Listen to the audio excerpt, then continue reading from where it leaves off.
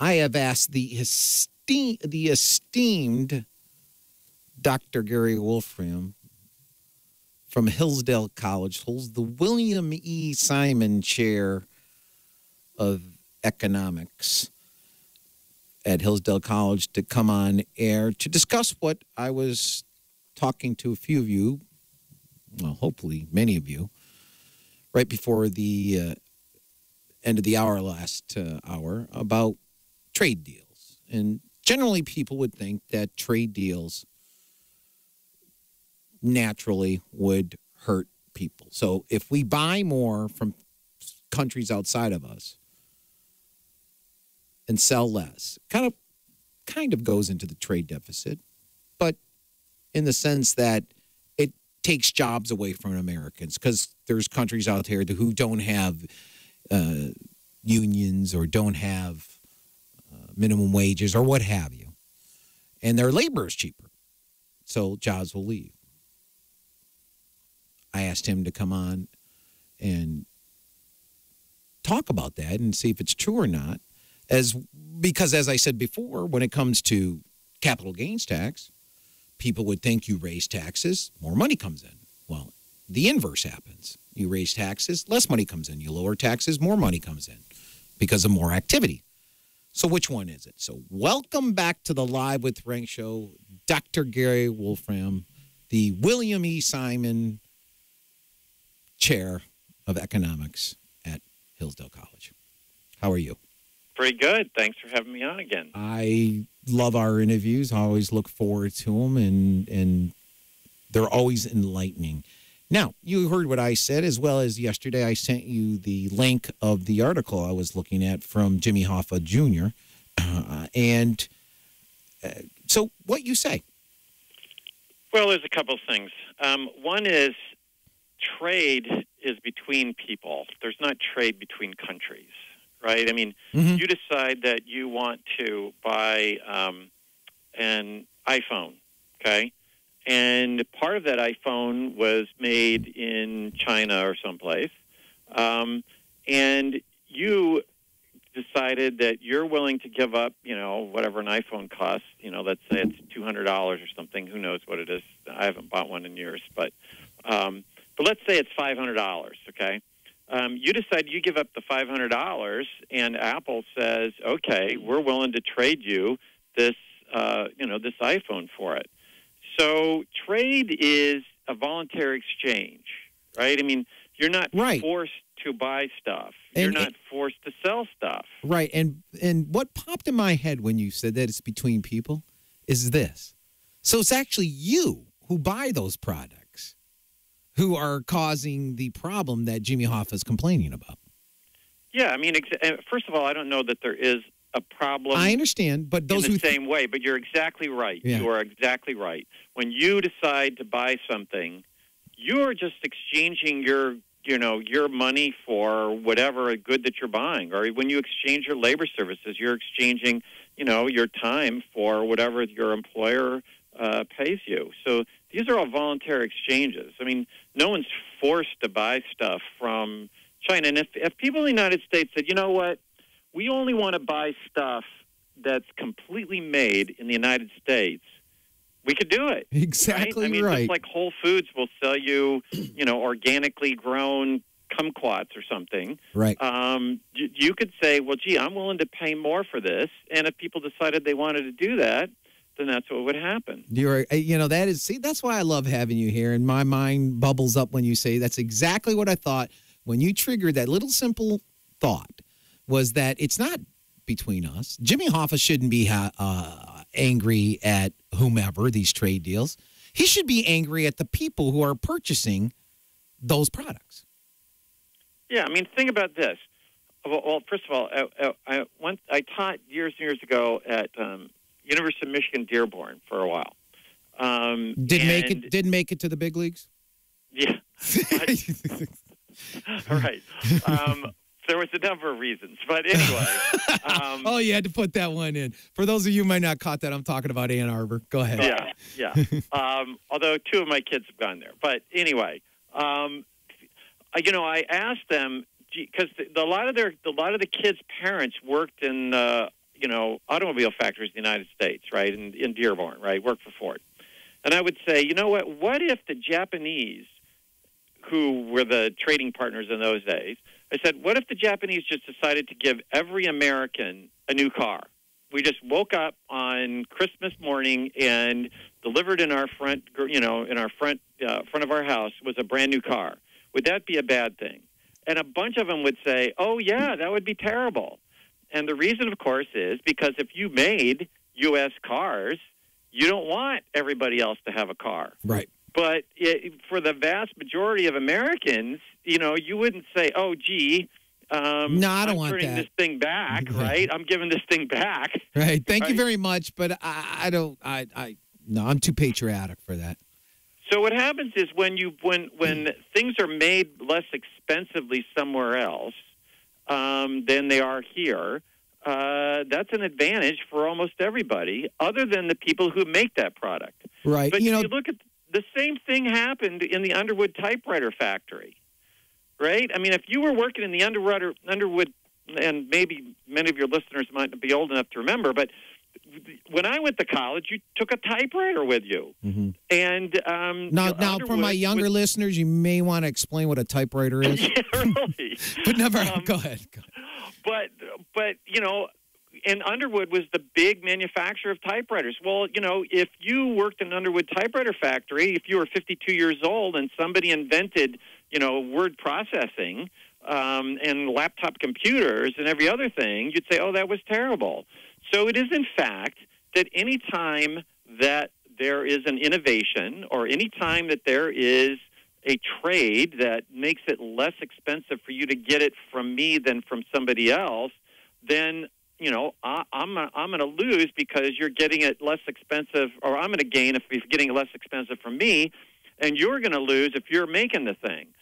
So capitalism is what has often been called creative destruction. Right.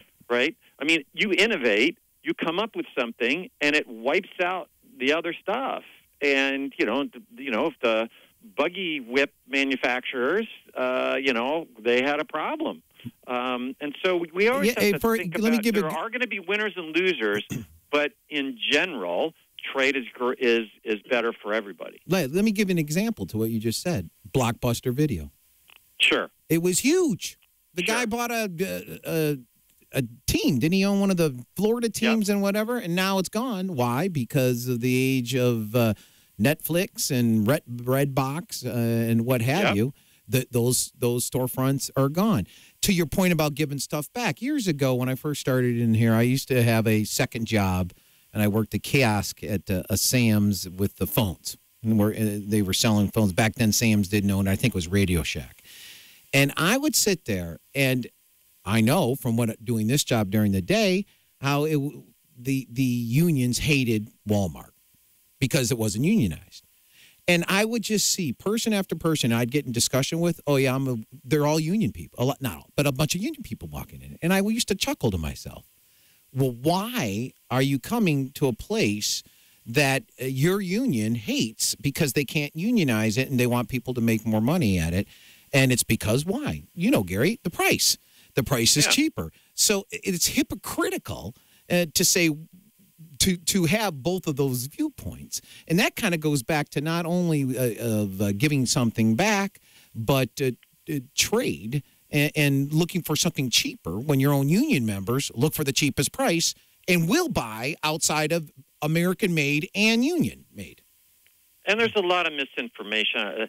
Look, how many people out there know that over the last 25 years, U.S. manufactured goods for export has increased more than 4 times? Yeah. In 1990, the U.S. manufactured exports were $329 billion. In 2014, there were $1.4 trillion. So we are increasing our manufactured goods exporting to other countries. But that can't be true because our jobs are leaving. There's no manufactured companies here anymore. But here's why. Because output per hour has increased more than 2.5 times in the manufacturing sector since 1987. Well, that's because the man is making those people work harder for less money. Well, here's the thing. the real problem in manufacturing is U.S. federal government regulations, which fall disproportionately on small manufacturers. That's the drag on manufacturing, is all these government regulations, and the National Manufacturers Association estimates that manufacturers pay almost $20,000 per employee just to comply with federal regulations, which is double what it is in other industries. That's where we should be focusing our complaint. And this is where discussions about topics like this ought to go. And then you guys can decide by yourselves which way you still think. But did you know what Dr. Wolfram, by the way, Dr. Wolfram from Hillsdale College is online with me, and we're discussing trade agreements, bad or good. Did you know that the increase in manufacturing happened over 400%? Since what year? Since 1990. Since 1990. Did you... That's manufactured for export. That's how much more we're sending out to other countries. It just we're buying more for other countries. And we're buying more from other countries. Right. And also the different angles, as I said the other day, I like to present the way I talk about the news of the day and try to give you different perspective and angles on looking at an issue. And like Dr. Wolfram just did with us concerning why are people mad at these trade agreements? They should be mad at the people who are buying the products, because we could all buy American made. That would shut down the trade deficit immediately. Just everybody sit there and say, I'm not willing to pay. I'm not going to pay $100. I'm not going to pay $300 for that lawnmower. I'm going to pay $800 because I want all American made. Right, Dr. Wolfram? And if people really wanted to do that, the manufacturers and the retailers would know that. You'd walk into the Walmart and there would be totally made. First of all, you can't make most of these things locally in the United States. I know. But even if you could, they'd have, just like Whole Foods got organically grown or Kroger's got organically grown vegetables, and they advertise it and you pay more for it. They'd put in, manufactured entirely in the United States, and, but for clothing you might be able to do it, for things like that. And people, if people were willing to pay more, some bright entrepreneur would start advertising, made completely in America. So then when I read in this opinion piece by James Hoffa that 57% of Democrats and 55% of Republicans voting in the March 8th primary agreed with the statement, quote, trade with other countries takes away U.S. jobs, end quote. And as I said earlier, yes, when you take words like that and sentences like that and just throw it at your everyday person, and it just, they'll be hit with naturally their first thought. And their first thought was, oh, of course. It's like I said about taxes on capital gains. Oh, yeah, you raise taxes on capital gains, more money will come in. Well, no, in reality, the inverse happens. What? Same thing possibly with this. You're going to jump to what comes in your mind automatically, and that is trade with other countries takes away from U.S. jobs. Oh, yeah, I could see that happening. And then he says, those who saw through the unfree fair trade charade propagated by big business overwhelmingly supported the candidates who won in Michigan on both sides. Again, is it big businesses that are doing this, or is it big businesses that are trying to meet the needs of their customers? Well, it's part of it's what, if we go back to Bastiat from 1850, we talked about the seen and the unseen.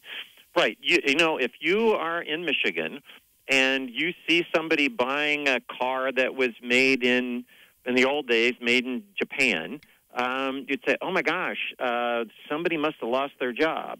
Well, yeah, but you don't see that somebody got a job making the parts for the, for that Japanese car. It was just like when we did steel import quotas. We decided, oh my gosh, there's all these losses in the steel industry, and so we put steel import quotas on, and we made it so what? It drove up the price of steel in the United States, and more steel workers got hired. But then what happened was all sorts of parts manufacturers in the United States were getting wiped out because they were paying more for steel than foreigners were paying for steel, and so the parts manufacturers' jobs were being lost. So the thing about economics is that not any one piece of it's really difficult. It's just seeing this is connected to this is connected to this. Right. And the positive and negative consequences that comes from the policies that we all think we believe in as to better help us. Most people probably think that they're trying to help and that the policies that they're voting on or for, and by that I mean you vote for a party, you vote for their policies, that they truly believe that's going to help, but they're not looking at, and they're either not given all the positive or the negative consequences from that, or they, Judge Judy's on. I don't have time to watch the news because Judge Judy's on. And it's just a matter of thinking through a little bit and saying, okay, what would I be willing to live like if we stopped trading? Imagine that if well, I'm going to go to break, Dr. Wolfram. So let's hold that. That's a great point to butt in there and say, let's go to break. What would it? Can you repeat that again? Yeah, what would our life look like if we only bought things which were manufactured in our little area? That's Dr. Gary Wolfram from Hillsdale College discussing trade, and he'll answer that question for you coming up right after this. You're listening to Live with Renk. We'll be right back. Joining me is Dr. Gary Wolfram.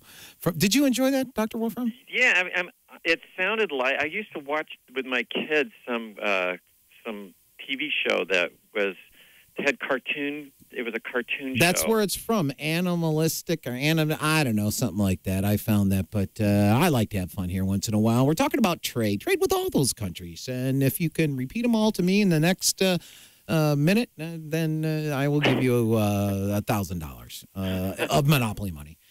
Just got to hedge my bet there. We're talking about trade. This is Dr. Gary Wolfram, as I said, from Hillsdale College, economist, holder of the William E. Simon Chair of Economics there, and often on the show, and I really appreciate it because he really explains things, as you know, up front. By the way, before I forget, you have a great book. What is that last book you have? I want you to be able to promote it because I really believe in it. It's called A Capitalist Manifesto. It's understanding the market economy and defending liberty. And it just basically is a basic explanation of how markets work and why you need limited government to have markets work, and why it's the only system that helps the poor. Yeah, and so you guys who are out there looking at going on vacation this summer, pick up the Capitalist Manifesto at Amazon.com or Hillsdale's site, right? Yep. And you could sit there on the beach and look smart. I'm working on another book right now. Is Capitalism Good for the Poor? Which a lot of people wouldn't know that the answer to that, but the correct answer is yes. Oh yeah, if they listen to my show, they'd know because I've often Dr. Milton Freeman spoke about that in the past. Milton Freeman, I mean. Oh yeah. Well, think about trade. Who benefits from having lower priced goods? Who buys these type of goods? Are the poor people, right? I mean, they. Right, exactly. And these people, head of these unions who actually then, in their vernacular, are attacking the poor people because they would want them to pay higher prices. They would say, oh, no. Then everybody would have high-paying jobs. There's always going to be poor, or there's always going to be someone who considers themselves poor or are poor. So anyway, you asked a question at the end of the last segment. Can you repeat that and give the... Well, I mean, I was going to make the point that suppose that the only goods and services you could buy were ones that were made in your immediate area. So let's say Hillsdale. The only thing that I could buy, good or service, was made in Hillsdale County. My life would be very different because lots and lots of. In fact, if you just look around you today and think about all the goods and services that you use today that were produced only in your county, you'd notice that, wow, this is a real problem. Most of this stuff wasn't produced completely in my county. And so trade benefits everybody. Some people say we're losing on trade. You can't lose on a trade. Now, it may be that the other person gained more than you did. But the fact that you traded, if it's a voluntary exchange, means that both of you got better off. And we could argue about, oh, gee, you know, this person got more better off than I did. But, you know, you can't lose on trade. Good point. So then, with all that being said, would you say that these trade deals, NAFTA or the TPP, aren't necessarily bad like many people think are for the United States? Yeah, I mean, I haven't looked at the detail on these things, and there may be provisions in there that make it more expensive to produce here because of regulation. You know, it's really the regulatory problem that I was talking about earlier, that you know, that something which reduces the barrier to trade, which says that we have more opportunity to interact with other folks around the world and to buy their product or to have them help produce the product that we're producing, because I don't have the exact number, but a substantial amount of our imports are actually then used for production here in the United States. So we're not just importing final goods and services. We're importing what's called intermediate goods. Mm-hmm. And so, you know, the trade makes it so that we are all going to be wealthier in the long run. Yes, there is creative destruction, right? If I invent, you know, if I invent Netflix, people who are working at Blockbuster are going to be out of business. You know, they're going to lose their job, and they might be 56 years old and, you know, have been working at Blockbuster for 20 years. But, you know, that's the price of innovation. That's why we're wealthier today than the King of England in 1263. So, well, that's nice to know. So, at the higher level, trade and these trade agreements are not bad for our country. I think I'm hearing you say they're good. There may be things within those trades agreements that you would differ with. That's correct. That's correct. You know, there might be things which, you know, have, and I would look for things that were regulatory. You know, requires people to do X, Y, and Z before they can trade. Now, you have some, I mean, clearly there are what's called externality problems. That is, suppose that you are, you know, got a factory and it's located next to a lake, and you're putting some sort of chemical into the lake as a discharge when you're making your good. When you are deciding how much of your good to make and looking at the cost of your good, you're not counting the fact that you're reducing the quality of the lake to fishers or whatever. That's what economists call externalities.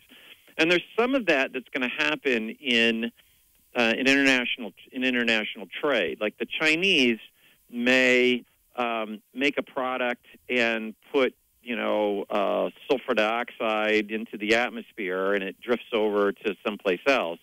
So those are the type of things that that you might want to put in a trade agreement that says, you know, we don't want to be bound by a certain standard that you're not. But that's you know, a detail. In general, trade, anything that reduces barriers to trade is going to be better for the economies in general. Again, you're making something that can now be made cheaper somewhere else. That's bad for you. But, you know, that's true of any innovation. I got you. Hey, can you stay over one? We meandered into a big thing about Social Security. And I've talked about privatization. Might you be able to answer a question on that coming up in the next segment? I probably can. Whether I'll have the right answer or not is a good question. Well, I can provide an answer. I'll determine that. All right, thanks a lot. You're listening to Live with Renk. One of you sent me in an email, Reggie, on a question on that. We'll ask him that. And also, in the next few minutes, if you have a quick question for Dr. Wolfram, email me at Renk, R-E-N-K, at townsquaremedia.com if you can, and we'll discuss that. Coming up right after this. On air with me is Dr. Gary Wolfram. We called in about the trade deals, and we had two really good segments, and I learned some stuff and made my mind think of different things, such as trade. Really, the only people who are concerned about these trade agreements with other countries, you should not be angry at anybody, not the businesses, anybody else, other than the people who are buying the products from those countries. That's what I got out of it. But I asked Dr. Wolfram if he would be willing to hold on and talk about this Social Security issue that we kind of meandered into with the tax issue that I started the show off with, and a number of you who have emailed me and called in to say that you are not getting Social Security for one reason or other. One was Kermit, who paid in 36 out of 40 months, and he didn't. And they're basically saying if you want to get your Social Security, you got to go work for another year to get it. And he's retired. He moved on to the government life where he wasn't paying into Social Security. He was paying into, I think he called it the silver participation, something like that. So, Dr. Wolfram, I received an email, and I don't know if you're able to answer this one or not, from one of my listeners. Reggie says, ask Dr. Wolfram about George Bush's efforts to privatize Social Security. What would have happened to that investment should Bush's recommendations been enacted? Wouldn't the investor be better off today? Your thoughts? Well, yeah. I mean, first of all, it was Animaniacs was the name of the show. There you go. You Googled it? No. It just came to me finally. You're right, because that's what my call screener told me earlier when he heard me searching for it during one of the breaks. But anyway, yes, you would certainly have had a better return if you'd have just invested in the S&P 500 index than you're going to get on Social Security.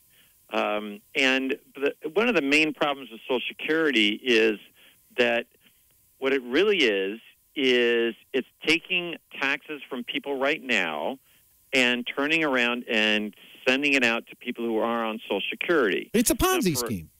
Now, for a long time, Social Security ran a surplus, and that money got spent away on other stuff. And now there's a deficit. But the real problem is that you're basically relying on the future that someone's going to pay their taxes to fund your Social Security, because what you paid into Social Security got spent on other people. And if the Social Security had been privatized, then that money would have gone into your account, and you could spend it. You could take it out. You could give it to your kids. You could, whatever. And your return would have been greater, and you would have known that that's your money, as opposed to your money going out to pay for other people. Right, and it could be part of your inheritance onto your descendants. Right. And so what do you say to all these politicians I see out there? I remember a couple senators, maybe it was Chucky Schumer was one who said, there's plenty of money in there. There's money in there. We're not at a deficit. There's not money in Social Security. I mean, you know what it made me think of when he said that, and you just brought it up, was that Dumb and Dumber. Remember when he had the briefcase, and there's like, I got IOUs for everything in there. That's what's in there, paper, right? That's what's in there is IOUs. These politicians are the guys from Dumb and Dumber.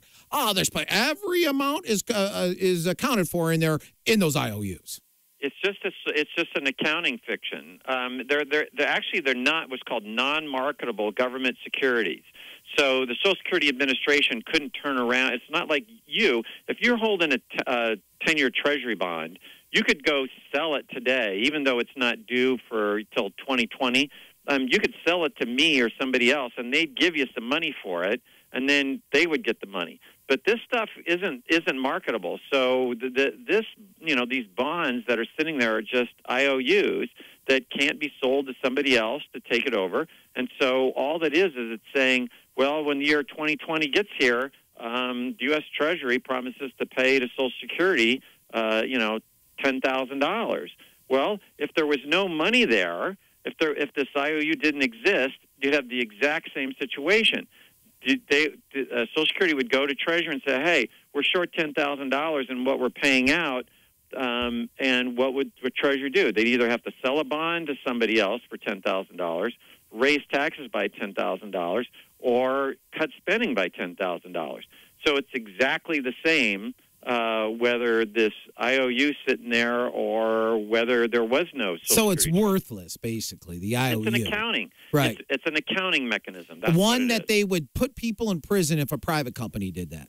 Oh, yeah. Probably. Now, real quickly, and we're running out of time, are you for privatization of part or all of Social Security?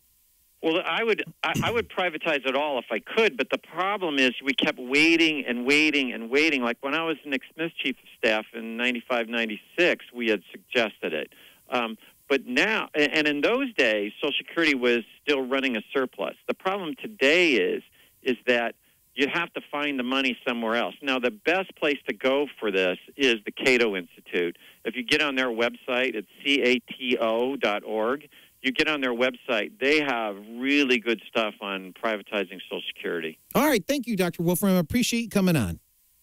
Well, thanks for having me. Good luck for the rest of your show. Yeah, thanks, man. You have a great day. Capitalist Manifesto is the book you need to pick up.